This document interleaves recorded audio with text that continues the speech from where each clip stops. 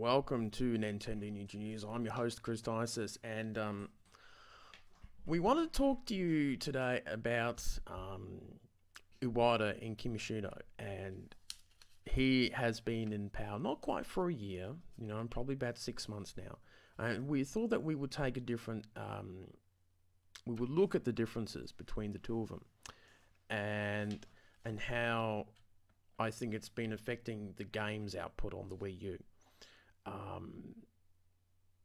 To put it in the most simple terms, because we'll try to keep this video shortish.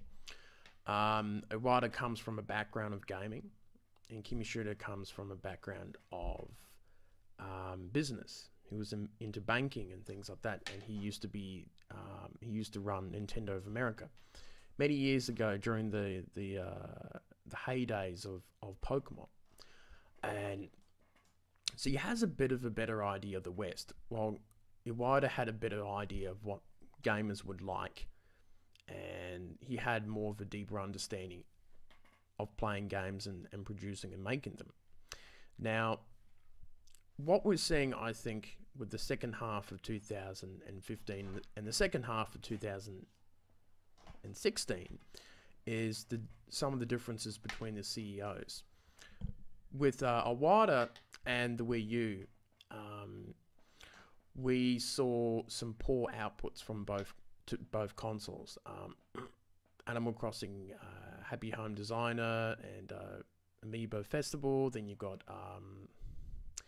the Mario Tennis game for the Wii U, and you just saw a lack of games out for those two consoles.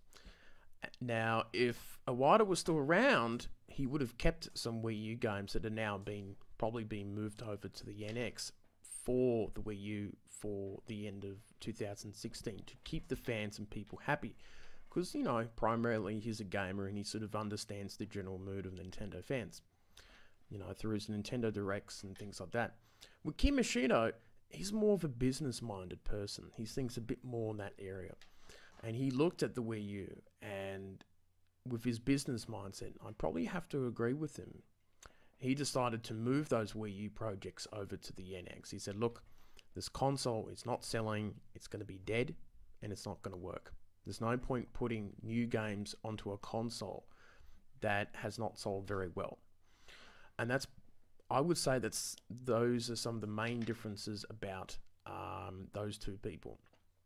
Now, I think at this point, we do need someone like Kimishima, someone who has more of a business mindset, someone who will make some of those tough decisions. And it would be a pretty tough decision to basically have no games for the Wii U for the rest of the year. There will still be a couple here and there, but no big releases for Christmas, unless they pull something out of the hat for the Christmas period. But we have no idea what.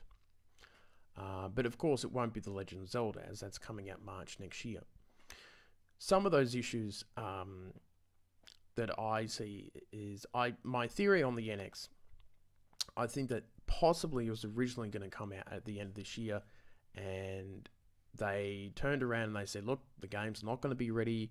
There's a few problems here and there. It's going to be released too soon. And Kimishima looked at the situation. He said, look, we don't want to have a launch where there's only a handful of games out. We don't want to release it in November and then tell the fans that there's nothing coming out for the next 4 or 6 months. And it will just be like the Wii U situation and the 3DS situation too. So that's why everything's being pushed back. So once you get March, there will be an influx of new games coming after that. There's E3 coming up in those next couple months of next year. And that is what I think is the reason why the NX was delayed in some respects. So I think he's doing all right. I think Mitomo is doing well for smartphone games. I think Animal Crossing and Fire Emblem are good picks for new smartphone games coming out later on. But I think